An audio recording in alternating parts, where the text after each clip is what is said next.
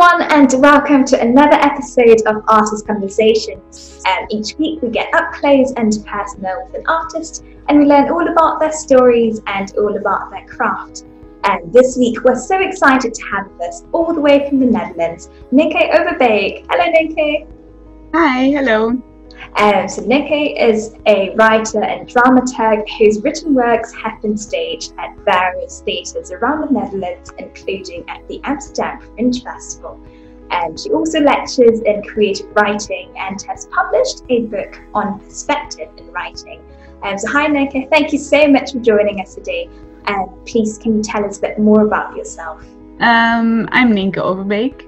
I live in The Hague, in the Netherlands, and I'm a writer and I'm a dramaturg, and I've studied writing for performance and theatre studies, and I did my master's comparative cultural analysis at the UvA, University of Amsterdam, and I currently live and work in The Hague. I think that sums it up.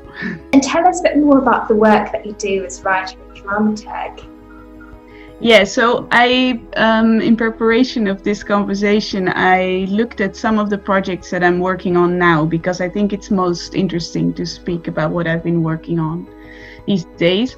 So the first one I wanted to tell you about is a project called Limbs Recalling Limbs. This is a text that I've been working on for quite some time. It started as a project where I worked with Steady English Theatre. They are based here in The Hague, and they program British theatre, and they also provide artists with opportunities to create their own work within the context of their company. And I was lucky enough to be able to write, so I wrote in English for them. And it started off as a project where I was interested in some Shakespeare characters, and very specifically looking at what would happen if I would imagine to write from their physical experiences. So sort of an embodied approach to their characters. And that text was read in the theater in The Hague. We had a reading there. I have some picture of that if you want, I can show you.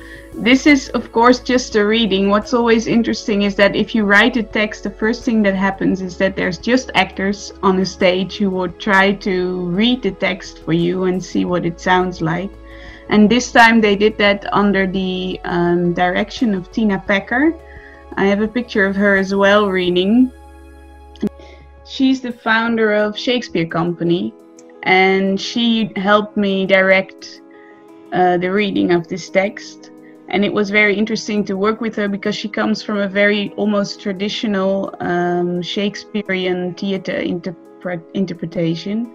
So everything that she worked with my text, and everything that she decided for, it was very big and dramatic. So she wanted the actors to really speak out like, I don't know, like they were almost on the Shakespearean stage and really delivering. And the interesting thing is that it's completely opposite to how I would approach my own writing. But it was very interesting to see her interpretation, because sometimes if someone works with you in a very extreme type of format, it gives you sort of the range of what's possible. It shows you the contrasts of what you can and cannot do with the text. So that was an interesting reading. And from that first sharing, I started to work further on the text. I developed it and looked for someone else who wanted to direct it. And at the moment I'm working with Annemarie de Bruin, who is also familiar with Stead, and she's going to help me direct it. But in the meantime, first we decided that it would be interesting to use that text as not as a theater piece, but as an audio piece. Mm-hmm. So to create an audio drama out of it. And then next thing that happened was that we were in the middle of Corona. And we had a space in mind, and we were working on sort of an installation with a designer who was creating a piece where the audience would be attached to to a wooden installation, and they would have sort of headphones, and there was things with contact speakers, and this whole plan we had to abandon it because well, at first because we were at home and we couldn't meet anywhere, and now of course because of all the corona rules we can't do that safely. So we decided to transfer it to an audio piece. So I'm currently working on that with Ervan Abdi, who is a sound designer, and I can show you a picture of him because he's been in the period where we were still able to work with this piece as an installation. You see, he has a studio in which he's testing all kinds of things we can do with the sound. So when we record the text, we don't just record the voice, which of course also needs directing, but we also record sounds that are sort of the surroundings of this piece. And he's working with all kinds of techniques and little very creative ways to alter the sound or to adapt it. So here what you see on the picture is that he is testing a bowl that was supposed to become a speaker. So if you use a contact speaker, what happens is that if you touch a surface, you will hear the sound, but you only hear it because you are touching something. And the sound is sort of directed to you through the vibrating of the material that you're touching. Do you think writing for a piece for stage where you'd be able to see actors acting out? Yeah, it is. It's a slightly different technique because, well, especially if you have a more classical piece where there's characters on the stage, of course you have text that is usually coming from an action or a situation because people are in dialogue because something is happening. And with the sound, I really like to play with language and the sound of language and to create atmosphere with language. So for me, what is exciting about this sound work is that I can sometimes abandon the idea of a character or a storyline, and I can almost work towards a more poetic interpretation of language while still trying to create for an audience a sort of a journey or a red thread that they can follow throughout the...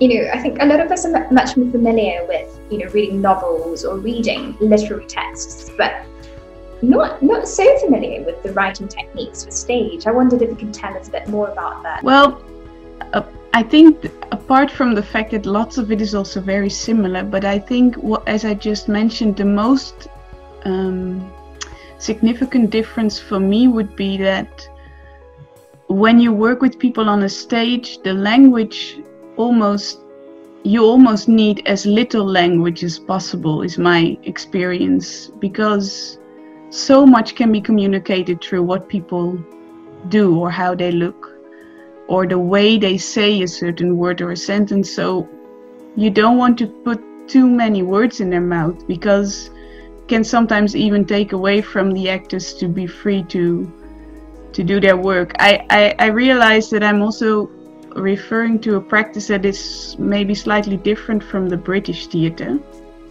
because it's much more text-based than the Dutch usually is.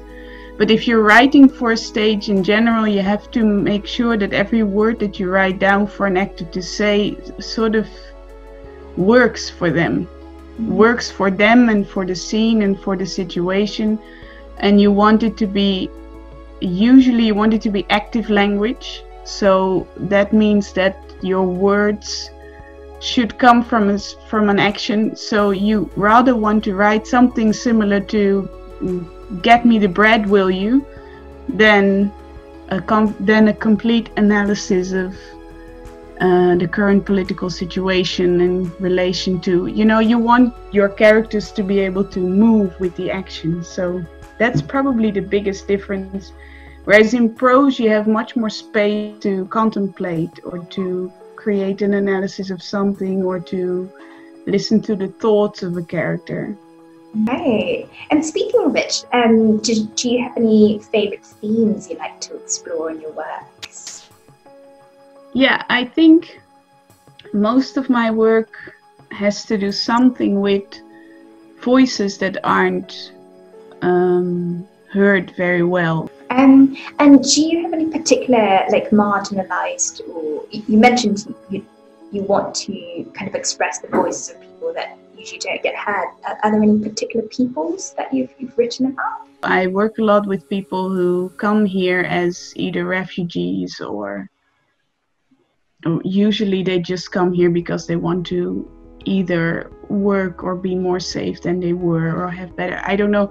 I find it really hard to call people a refugee or to call them, they're people, they came to the Netherlands and many of them struggle to create a good situation for themselves here. So I've tried in my work with them to sometimes help them express their stories. So in that case, it's not about me or my writing, but it's more about giving them the tools to speak or giving them the ideas or just asking them a lot of questions and see where I can help them. And there's another theme that always is in my work, but which I've been recently more prone to work on and to explore further, which is the female voice or the way in which women's stories are told. Yeah, that's fantastic. I think it's a meaningful thing. It sounds like a very meaningful thing you're doing. It's not just, you're not just telling your own stories, but you're also helping to empower people almost by giving them a voice or helping them to express their narratives. I wondered what was the journey like for you? How did you first get involved or get interested in this? I was lucky enough to be in a primary school where there was lots of different nationalities, lots of different backgrounds, different cultures, different people in my class. And I would sometimes notice that the same behavior that I did, for instance, not making my homework or doing something that wasn't allowed, would not make me get into trouble, but would get others into trouble. So I started to realize, okay, so apparently there's something different, although I don't think there should be something different happening. So those kinds of moments were that helped me think about the voicing. That's very inspiring, actually. Like recognizing some of these invisible privileges and really making the most of it to make things right, I think. And can you share with us a bit about the creative process behind your works? I think it's nice to say a little bit about the text that I wrote that is related to this female voice theme. I at some point got the almost assignment from a local company to write a text for Joan of Arc. What I did for that was read a lot of texts that have been written about her, research done about her, but also pieces of theater that have already been made about her. And then I started I found a transcript of the process that she went through. So she was never able to write, but someone wrote down what she said. So that's, I think, the closest we get to her own voice. And I was very inspired by it because I realized that if that was actually how she spoke, she was very stubborn and she wasn't to be messed with. She said things like, "I've already told you that twice. I'm not telling you again." Like, so very, did you see the man on that day? No, I didn't. I already told you. Next question. She was very level-headed also. So I was inspired. So I started to write sort of inspired by that trial. And then very quickly realized that the problem with that is that a character who always is level-headed and sort of goes for their goal, it doesn't create that much tension. And so at some point I had to find new ways to give her a voice. So I started to imagine what it would have been like to be in her cell waiting for that trial every day. But I tend to use a lot of free writing, where I just sort of write whatever comes to the page. And then just recently I had an opportunity to have a reading with 3 actresses. We did an online reading with a theater company called Tegen Echo. They are based in Arnhem in the Netherlands. Anna Schoen leads it, and she's an actress as well, and she read it together with 2 others. Great, thank you so much. Lastly, before you leave, I wondered if you had some words of advice for other aspiring artists or writers. Something I think is important is to stay true to your own goals and to your own voice and the things you want to say, even if that means that you will not have a huge audience or you will not have immediate success with your work. But I think it's important, and also to see if you can make a big gesture with what you're doing. What I mean by that is if you can make a radical choice, or if you can create something really outside of any boundary you've seen others work in. Because I think if art does something, it creates space. It creates a space to be different, or to see others be different, and to understand that there is more to do or to explore than every day. Thank you so much for joining us today. Thank you so much for all your insights. Thank you.